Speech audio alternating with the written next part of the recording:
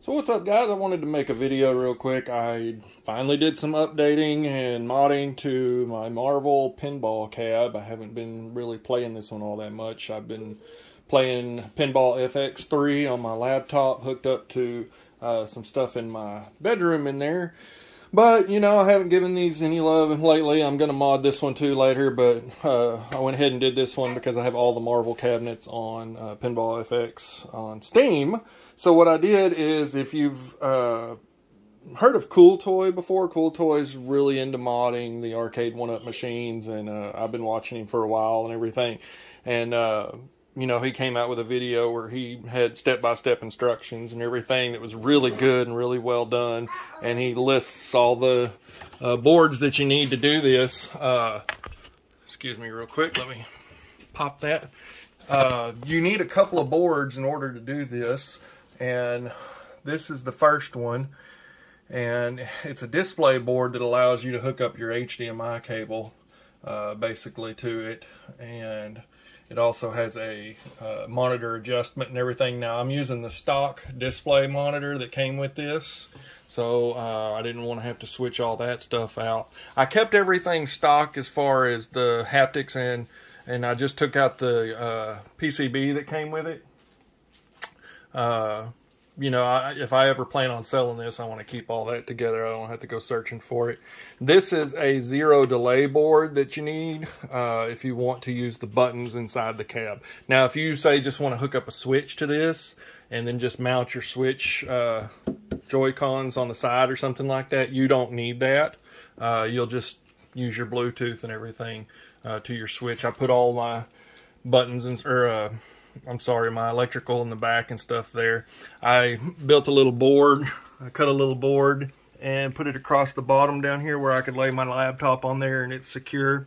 So I've got a really good laptop. It's got 3 outputs. Well, I'm using 2 right now because I don't have the back screen put in or anything. I think I'm going to do that next month. I'm not real sure if I'll do it or not, but as long as you have 2 outputs on your laptop, so it supports 2 screen outputs, you can use your back glass there, and it's really cool.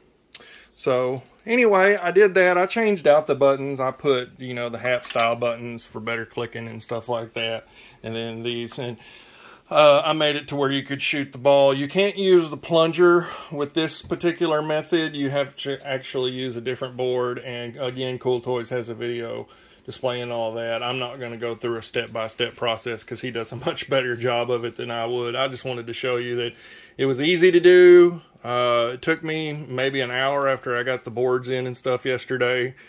And, you know, you just go in and use Joy to Key on your laptop and everything, or your computer, and set up your buttons for what you want them to do so they work in game and everything. And the other thing that I did, let me pop this back down, is I made it to where I could also use my Xbox via Bluetooth, the controller and everything, so I could use the menus. Because one thing I do not like is having to use these buttons and everything to do the menus. So this is so much easier. And then once I get back in the game, I have it set up to where I can play the game with this, just the buttons on it and everything. So it works really well. And now I have all the Marvel tables, and it runs in 1080p. You know, you don't have all the jaggies and stuff, which wasn't a huge issue to me. I just wanted more tables on it. And it's nice that it looks nicer and stuff like that. So anyway, my Alexa's in the background speaking to me because I said something. The cool thing about having a multi-display output is that you can actually send a code in to the folks that make the Zen Studios and everything, and they'll send you a code to where you put it in on the menus on this and everything, and you can actually turn it vertical, and then you can also adjust the size and everything of your screen up there, which is really cool. So I was able to fill that up instead of how that is, where it only takes up that much space. It takes up the entire deal here. Let me go back in here. I'll just hit another play game so you can see it again.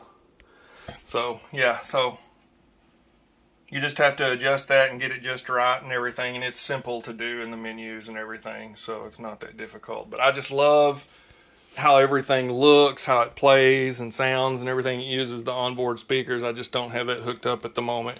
But anyway, I'm going to put it all back together and enjoy. So thanks for watching. Appreciate you. Bye.